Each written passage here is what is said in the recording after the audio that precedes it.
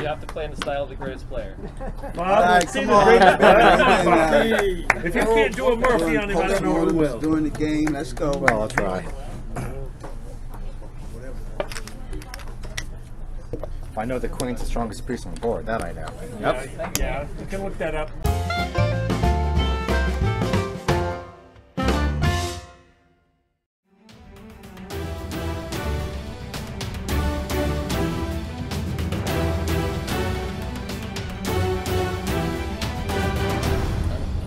Ready?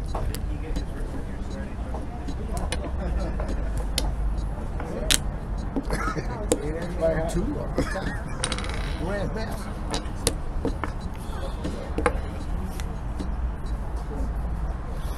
Looks like he's read a book or something.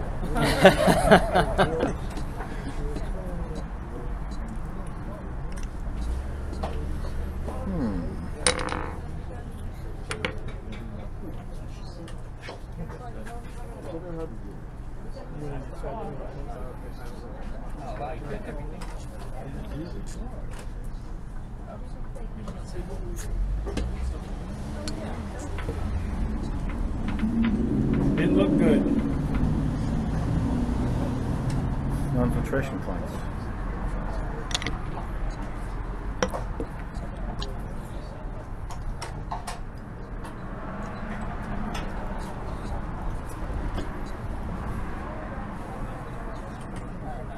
Morphy. Oh, nothing. Come on, if I had half his talent, Magnus Carlsen wouldn't be world champion. Let's see here.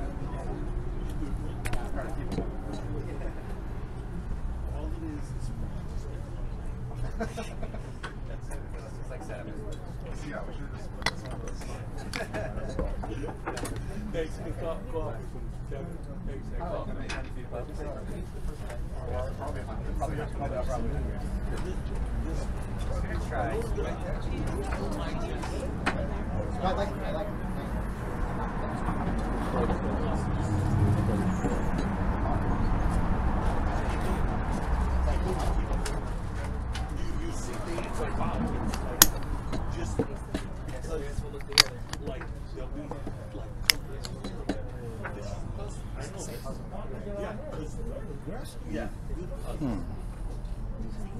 Like 20 a day, 30 a day, 40 a day. Because it all takes stuff to say.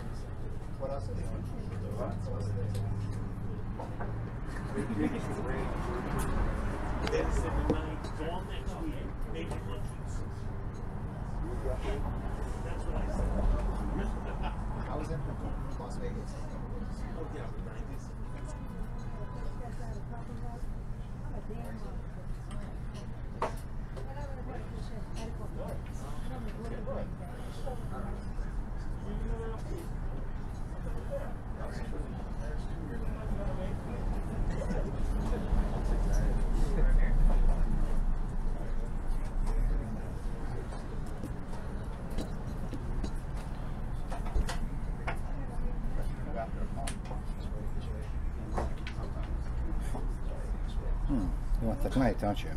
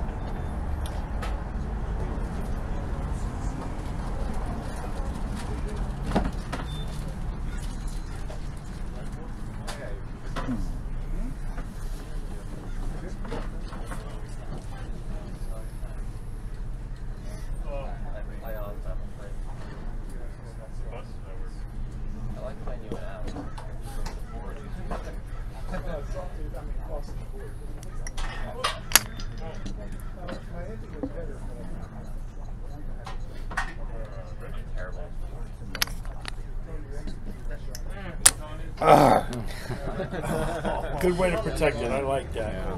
Well played. You were winning that game. You were winning. Nice game, Bob. No, you were winning, of course. I try again? No, you should take the pawn on h6 and just try to push the h pawn rather than looking for an attack. Yeah, we can play. I try again? Yeah, sure, of course. Hey guys, Brian here, and what a game by Morphy Bob. Holy smokes. I mean, I think out of all the players that have ever played Hikaru, he had the biggest advantage, 8.5 against him. I think there was another one, Ari, he had 6.5 or something. But Bob definitely had the biggest advantage, and for those who are wondering how the game would have ended, I mean, Bob did run out of time, but they both realized, obviously, that either way the king moves here or here, you're going to get mated queen bishop battery, and that queen was just sneaking there, supported by the rook there, and Bob did not see it. But wow, what a great game by Bob and Hikaru. I mean, Hikaru just had a turtle up, man. He was being attacked from all sides, and man, Bob had the game, right? He had the game just like Hikaru pointed out. And I'm so glad that Hikaru does the post-game analysis because it makes my job a heck of a lot easier. And I gotta say, time after time again, Hikaru, when he does the post-game analysis after the game, he knows exactly where his opponent's biggest advantage was and what the move should have been in the plan. Like, every single time. It's amazing. The guy is pretty much stockfish, like, wired into his brain there. So we'll definitely go over that winning line for Bob and some other lines that I think, like, this line by Bob, very, very nice line here, inviting Hikaru to take the side. We'll go over all that and a lot more. So, but wow, just kudos to Morphy Bob for a brilliant game. Smith-Morra Gambit against the GOAT and Blitz, and just one of the best in the world. It is such a pleasure to watch. Nicely done, Bob. And if you guys want to watch the rematch of this game, it's going to be on Hikaru's channel, so definitely go there and sub and wait for it. I'm sure it'll pop up soon. So, just wow, just another brilliant game. And again, nothing to take away from Bob here. Bob played an excellent game, outstanding game, and I think I just want people to know that Hikaru is one of the reasons why he's the best, not only chess player, but just a great human being, is that he came back from playing a major tournament in Europe. He was jet lagged, and on the day he played Bob here, in the morning he was streaming for like hours. So he came in the afternoon and played for like 3 hours, and it's just crazy how well he can play and stay concentrated and focused despite all that. So let's go to this position, and in the game, well, actually, let's go move back here. So Bob plays knight d5. Hikaru declines to take the knight, instead decides castle. Let's go move back. Anything wrong with taking here? Can you guys calculate this? There's nothing wrong with taking, but just to make things easier, I think Hikaru just castled, and I think that's the way to go, just from a human standpoint. When you have little time, just, why go into the shenanigans, right? But if you guys are curious what the line is, the dangerous part is that this e-file starts to get open, and black has not castled yet. So let me just show you one continuation here. And d6, bishop takes. This could be one continuation. White will get the piece back, and now black can castle. And I mean, the computer has the game dead even here, but if you know a good player is doing something like this, it should raise a red flag, and they've kind of obviously studied this line, has experience. So if you accept, you might be falling into one of their lines. So I think that's why maybe Hikaru decided to castle there. So just in case anybody wondering what that line looked like, let's go to how Bob could have finished the game off. Hikaru mentioned what the plan was. Let's go move back here. In the game, rook d6 was played. Let's go move back. Will be another move for white. Yes, just like Hikaru said, take that pawn, and look at black's position. It's not fun. It's really not fun. He's turtled up. What can he really do? His rooks are tied up. Can't really push this pawn. Bishop's going to come here. This bishop's being blocked in. This knight doesn't really have any good future squares to go to. Woo, not a really good plan for black here. I mean, maybe something like queen b8, double up, but of course you can play queen g7, and you know what the plan is, exactly what Hikaru mentioned. You want to push this h-pawn to glory. And again, no good plans for black here. Computer recommends d5, but you can start pushing that h-pawn and get this king to safety, take advantage of the pin, and bring the knight. Knight takes, pin, push, and eventually you'll queen, and when the dust is settled, white will be winning at 8.8. But generally, that's the plan. Take the pawn and push the h-pawn in. Hikaru got that definitely right, as usual.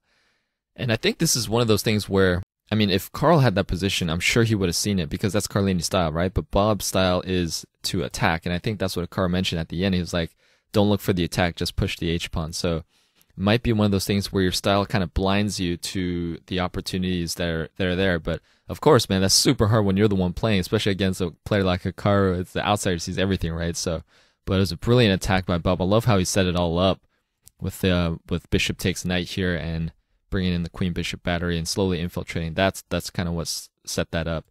And last but not least, here in this position in the game, Bob plays bishop g6, trying to create some type of play. Let's go move back. Will be another move for white here. How can white stay in the game? Yes, maybe exchange sack here and grab this pawn, and the game is pretty much dead even. A little bit better for white at 0.5, but that was it, man. Wow, Bob had it in its grasp, but very, very hard to see when you're the one playing.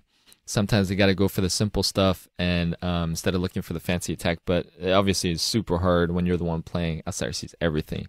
Great job by Morphy Bob. He is so good, and obviously Hikaru is definitely the GOAT in Blitz, able to perform, just lights out, even though he went through all that stuff like I mentioned. It's crazy. They really are built differently, man. The elite in any field it's just crazy. It's crazy. All right, nicely done, boys. Hope you guys enjoyed it. Let me know what you thought of the game in the comments below. Don't forget to like, share, comment, and subscribe with that notification. Thanks. We'll see you guys tomorrow.